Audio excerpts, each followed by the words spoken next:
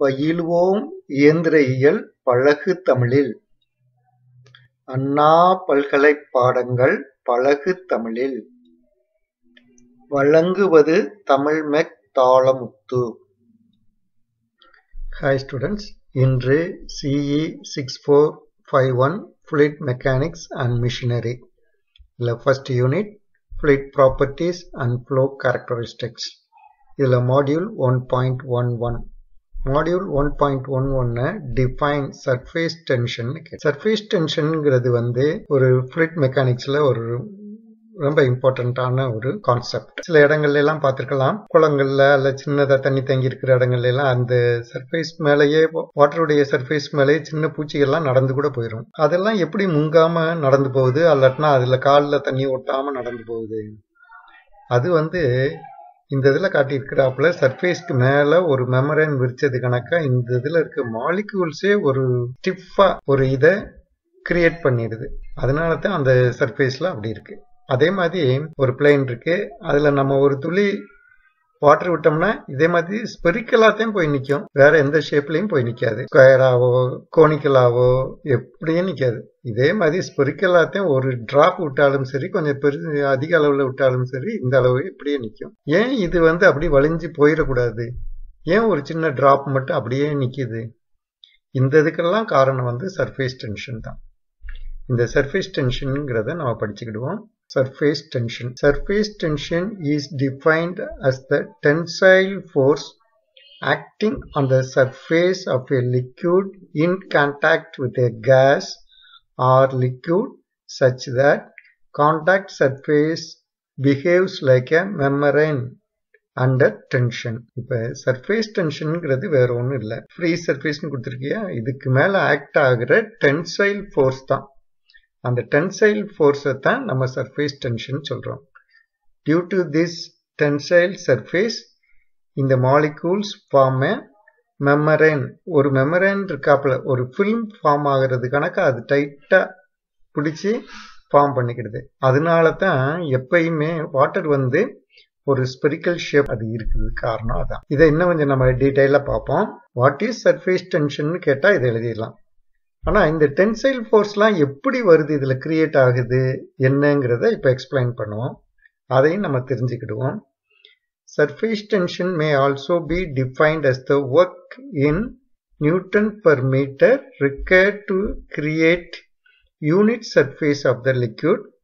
The work is actually required for pulling up the molecules with lower energy from below to form the surface.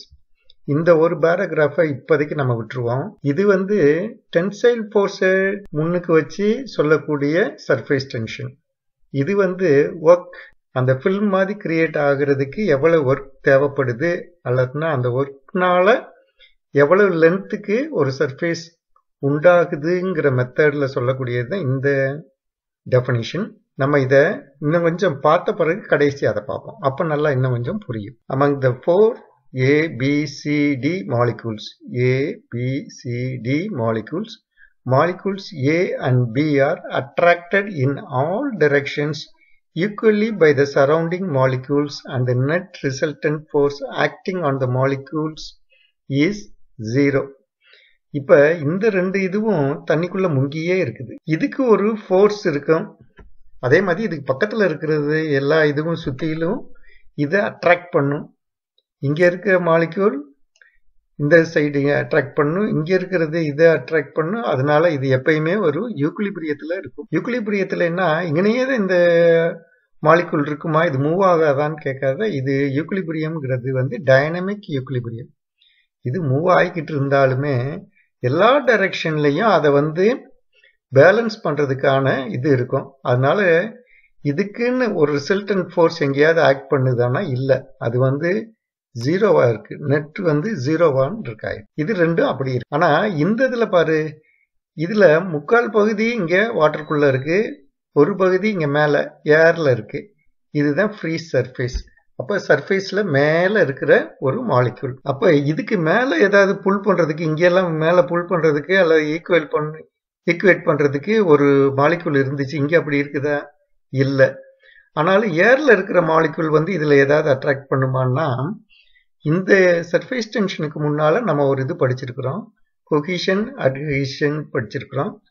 இதுல கொஹிஷன்ங்கிறது வந்து அதே water molecule ஒண்ணுக்கு ஒண்ணு இருக்கிற attraction.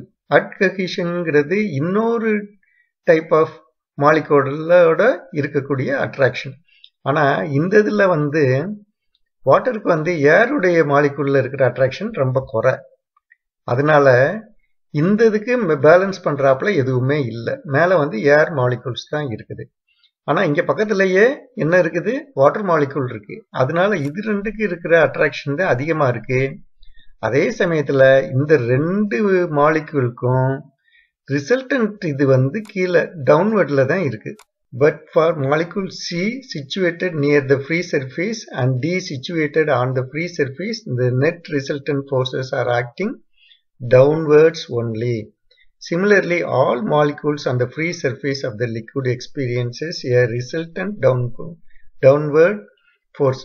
அதனால இந்த ஃப்ரீ சர்ஃபேஸ்ல இருக்கிற எல்லா மாலிக்யூலும் இதே மாதிரி டவுன்வர்ட் ஃபோர்ஸ்ல தான் இருக்கும். அதை ஈக்குலிபிரியத்துல ரீடைன் பண்றதுக்காகத்தான் இங்க ஒரு சர்ஃபேஸை அது கிரியேட் பண்ணுது. இந்த சர்ஃபேஸ் டென்ஷன்ங்கிறது இன்னொரு விதத்துல சொல்றதா இருந்தா, இப்ப இந்த இதை வாசித்து பார்ப்போம். Surface tension may be defined as the work on Newton per meter.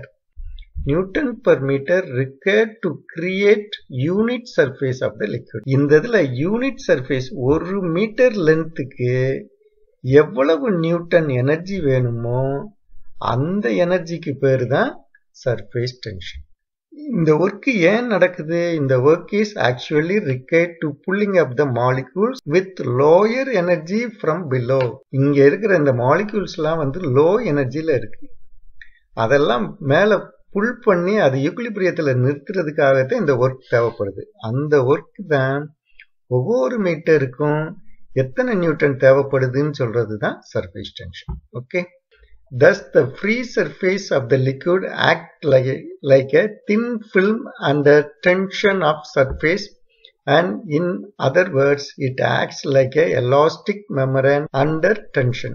இந்த இது வந்து ஒரு எலாஸ்டிக் மெமரேன் கணக்கா இருக்கு. ஏன் இது சர்ஃபேஸ் டென்ஷனா இருக்கு, கீழே தான் பிடிச்சி இழுக்குது. அதே சமயத்துல இது பக்கத்துல இருக்கிற மாலிகுலோடையும் கொஹிரண்ட் ஃபோர்ஸஸ்னால நல்லா இழுத்து பிடிச்சிருக்கு.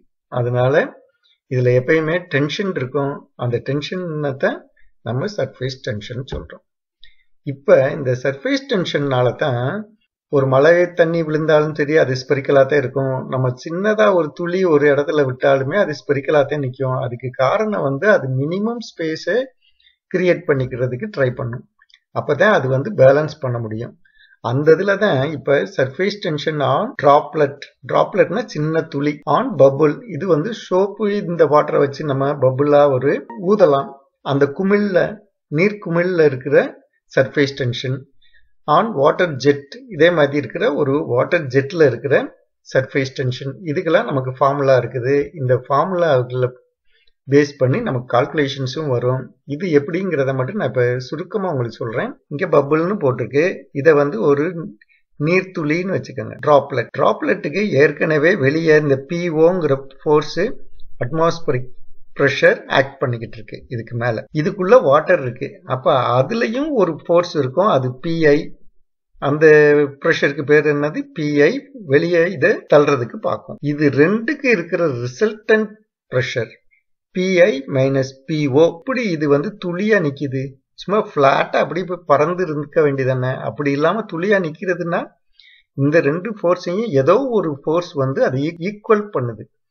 அதனாலதான் இது வந்து ஒரே துளியா இப்படி நிக்குது. அல்லாட்டினா அந்த ஃபோர்ஸ் இல்லாட்டினா இது வந்து பிளாட்டா ஸ்ப்ரெட் ஆயிரும். ப்ரெஷர் ஃபோர்ஸ்ன்னு சொல்லக்கூடிய இந்த ஃபோர்ஸை ஈக்குவல் பண்றது வந்து என்னன்னா சர்ஃபேஸ் டென்ஷன் ஃபோர்ஸஸ் தான். சர்ஃபேஸ் டென்ஷன்ல இருக்கிற ஃபோர்ஸஸ் தான் இதை ஈக்குவல் பண்றதுனால தான் இது துளியாவே நிக்குது.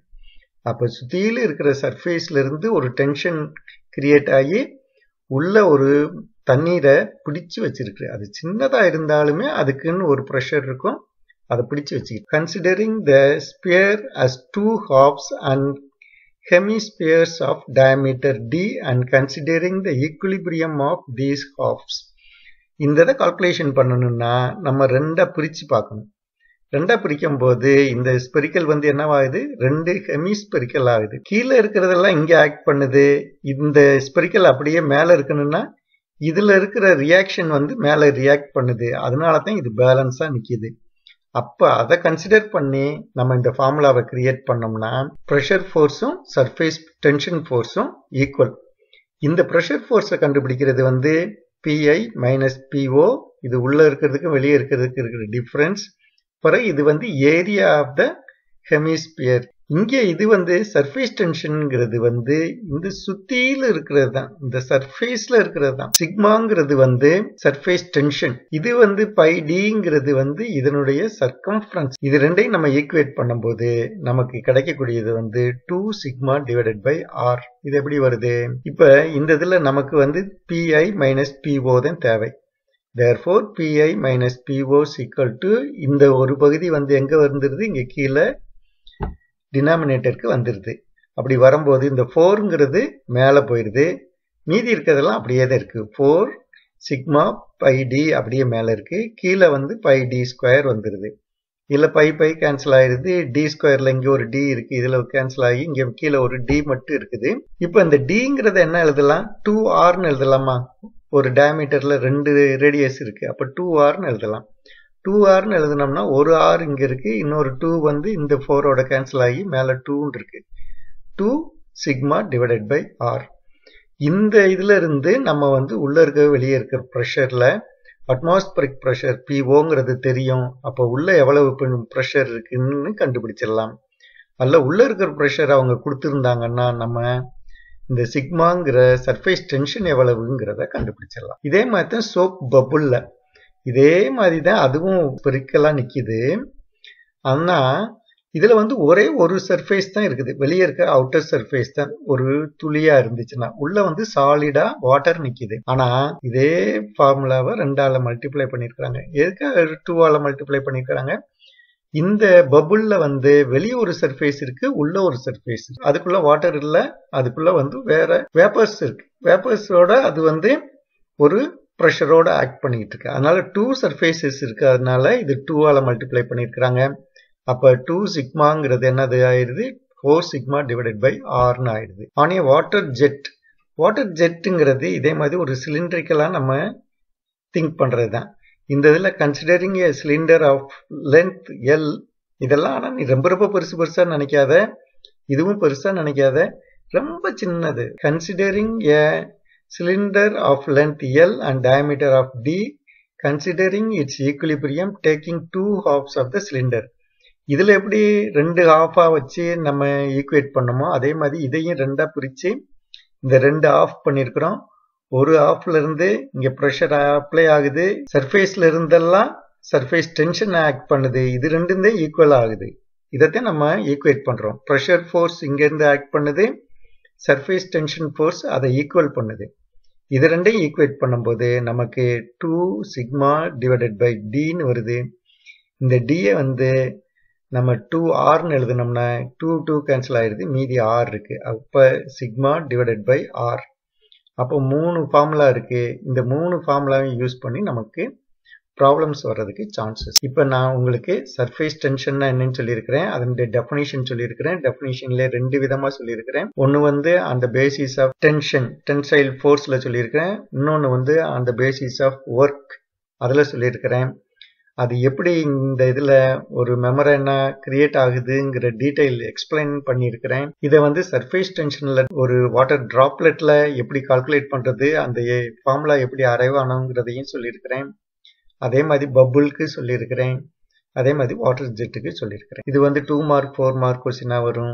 அதே மாதிரி இந்த ஃபார்முலாவை யூஸ் பண்ணி ப்ராப்ளம்ஸ் வரும், நம்ம அதையும் போடுவோம். Okay, see you students, thank you. என்னுடைய சேனல் வந்து AUmech-in-tamil, அதுக்கு நீங்க சப்ஸ்கிரைப் பண்ணீங்கன்னா உங்களுக்கு ரிமைண்டர்ஸ் வந்துகிட்டே இருக்கும். அந்த ரிமைண்டர்ஸ் மூலமா வரிசையா என்னுடைய மாடியூலை பார்த்துக்கிட்டே இருந்தீங்கன்னா உங்களுக்கு சிலபஸ் முழுவதுமே கவர் ஆயிரும். அப்போ நீங்க கான்ஃபிடென்ட்டா உங்களுடைய எக்ஸாம் அட்டென்ட் பண்ணி நல்ல மார்க் ஸ்கோர் பண்ணி பாஸ் பண்ணலாம். Okay, see you students, thank you.